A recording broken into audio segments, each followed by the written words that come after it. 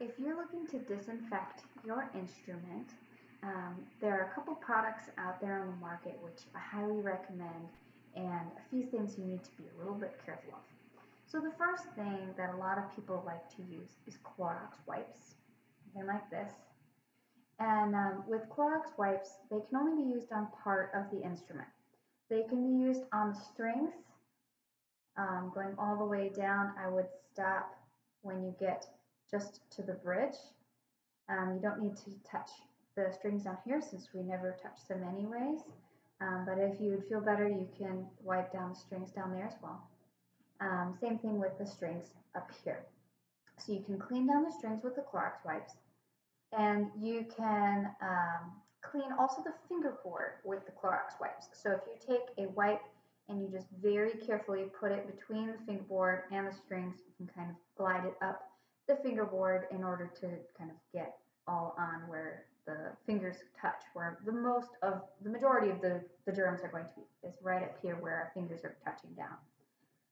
You can also use this on the chin rest, assuming the kind of chin rest that you have is plastic.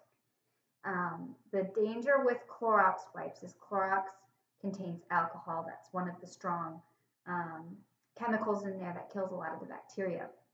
Alcohol cannot go on any kind of wooden surfaces with the exception of ebony, which is what the fingerboard is made out of. So if your chin rest is plastic, which many of the beginner instruments are, you can use the Clorox wipes on that and you'll know if it's black. The majority of student instruments are black on this chin rest, and that is definitely plastic, especially if it's shiny. If it looks something like mine, there's a good chance it's made out of wood, in which case I would not recommend Clorox. This one actually on this instrument is rosewood, which is the same as my pegs, so I cannot use Clorox wipes on that since those are made of wood. You can also check your pegs. If your pegs are black and shiny to match your chin rest, which they often do try and match the two together, same with your tail piece, which is this part here. You can use Clorox wipes on there as well if it's black, if it's plastic. If it's black, it's going to be either plastic or it's going to be ebony like the fingerboard. That's okay for Clorox. If you're a little bit more nervous about it, or you want to clean other parts of your instrument that are wooden, such as the body of the instrument, the best product out there is called Simple Green. It's an all-purpose cleaner. You can get it at most stores. I usually get a giant jug of it at Home Depot, for example, but you can get it at most places where you can get cleaning products.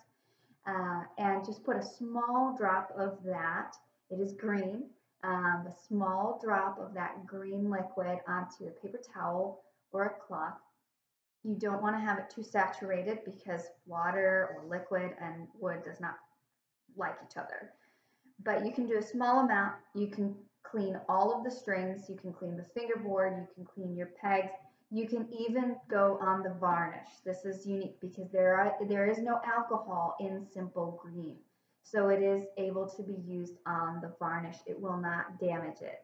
If you put alcohol-based cleaners on the wood varnish, it will be significantly damaged, and that's going to be a major problem. You'll have to take that to the repair store, and it's going to be a pain.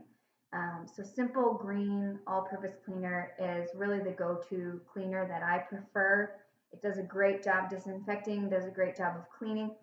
It's also the same cleaner that they use whenever they have an old instrument such as a Stradivarius instrument and they want to clean it and get rid of any of the dirt and junk on there without doing any damage. So this is a really great product as an alternative to a Clorox, and you can use it on quite literally all the exterior parts of the instrument as well as the back. So the main big parts that I would personally disinfect, the high impact zones where most kids are going to be touching, is around the neck, which is this part, as well as the fingerboard in this area. Now, if your student is more advanced and they're shifting, they're going to be using more of the fingerboard, so I would cover the whole fingerboard. Definitely the strings. And then also, most students have a go-to place where they grab their instrument and hold it, whether that's when they grab it out of their case or when they are holding it in class and we have it in rest position. So a lot of violins and violas will hold it here. A lot of cellos and bass will also have their left hand somewhere touching the instrument, possibly their right hand if they're cellos or basses and they kind of are holding it maybe on this area or something like that. So your students may know their go-to places. You can also sometimes see it in the varnish. You won't be able to really see it here, but most of the varnish has a bit of a glisten or a sheen to it. And where you touch it a lot with your fingers, it gets a little bit softer, kind of a matte finish. So for my instrument, this entire corner here does not have as much shine effect as the rest of the instrument, as well as right here on the back. And I do a lot of shifting with my music. And so I'm going to be moving up all the way up my fingerboard and kind of getting stuck in some places and reaching around. So there's different parts for all the instruments. And if you don't know what part your instrument gets touched the most, I'd play it safe and I would just clean the whole thing. Or you can try and play a little bit and see where you naturally tend to touch the instrument the most and start to disinfect from there. If in this process something happens, maybe you are choosing to go with your Clorox wipe and it did touch on the wood and you see that there is damage done, let it dry so that it doesn't continue to do damage. So take a paper towel, dry it off completely the best that you can. It is usually for alcohol-based cleaners, if they touch the wood, it's going to strip off the varnish, and if there's enough alcohol going on there, it could penetrate into the wood and cause significant damage. So let it kind of dry out, and then I would take it to the music store that you rent from, or if you don't rent, go to one of the major instrument companies that we highly recommend in the area, and they can take a look at that. If it's a varnish issue, that's a pretty simple fix, but it is going to take some time, and that means less time on your instrument to practice. So be very careful if you do use an alcohol-based cleaner. Again, for the Clorox wipes, please only use these on the strings as well as the fingerboard. Don't let the alcohol-based wipes like Clorox touch any part of the wood. And if you're really concerned, I would invest the couple dollars for a small bottle of Simple Green, and you can use that over everything. And then you don't have to worry about possibly damaging your instrument when you're trying to keep it clean. The next thing that a lot of people forget is one of the most touched parts of your instrument, which is the bow. So the biggest part that we touch is down here near the frog. You can use Clorox wipes on the frog itself. Most of them are made out of ebony, but again, if it's wood or a very fragile material, I wouldn't use Clorox. I would use that Simple Green.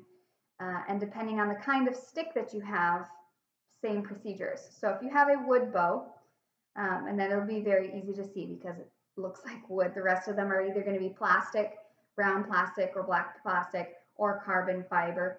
The carbon fiber bows, you can use any material on them. The plastic bows, you can use anything on them. It's only you need to watch out for the wooden bows. Those are more expensive as well, so you definitely don't want to damage those.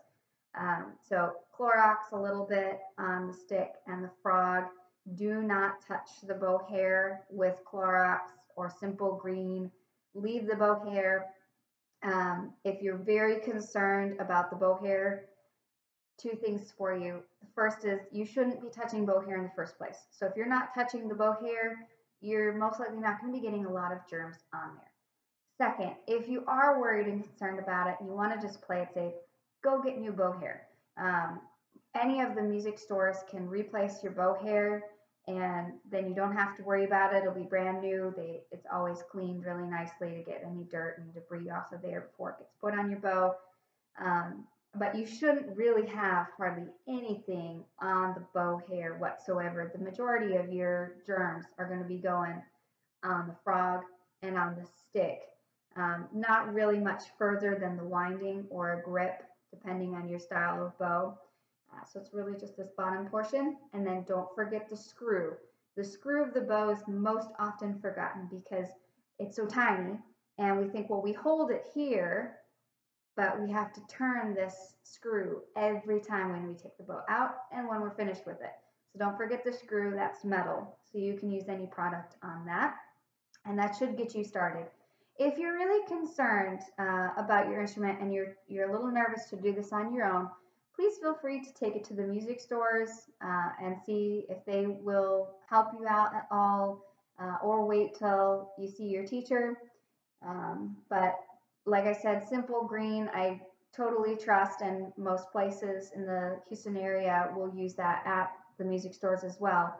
So you can save yourself a couple bucks and do it at home, as long as you're doing it carefully and properly, and be very careful with Clorox. So I hope that helps with teaching you how to disinfect or sanitize your instrument.